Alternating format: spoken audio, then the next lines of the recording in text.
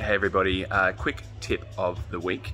So behind me we've got a media wall that has some organic garland for a football game coming up tonight. What I need to do is I want to get the last football just down in this corner over here.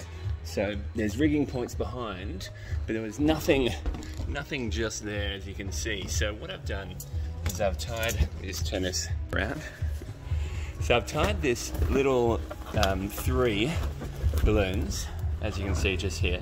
I've tied them with a piece of nylon, so it's actually hanging from what I do have existing, which is the garland, and that's being tied up by some fishing line up and over. Okay, so that part's fine, but to get my rigging point just here for the football, so I've just tied a little cluster such that this one white balloon is quite thick and it won't pull back because it's being compressed by the width of the wall and the media wall.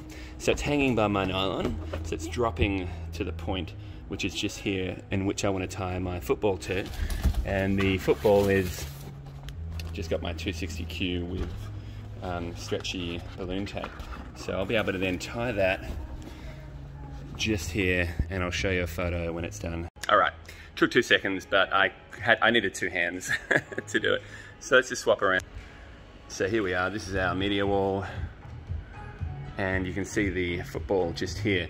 So I never want to use adhesives, especially on a media wall that's being reused.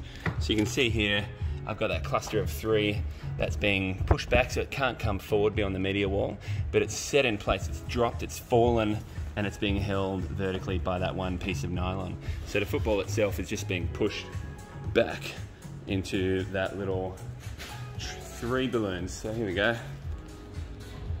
Just sets it quite well. It's a bit more natural where it's not perhaps being compressed against the garland, and we've got balance of the balls right and left.